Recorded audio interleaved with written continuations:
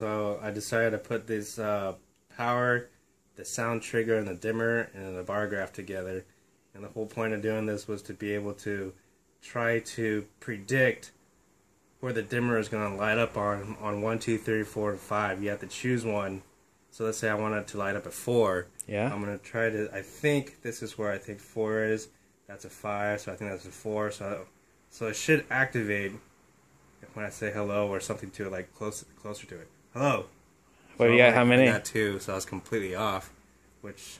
All right. So then you turn it up. I gotta turn it up a little bit. Hello. Too much juice. Overload. Overload. Hello. There's 4. Nice. So it's a nice little game you made. How long did it take you? I don't know. Maybe like 5 seconds. Sounds good. Yeah.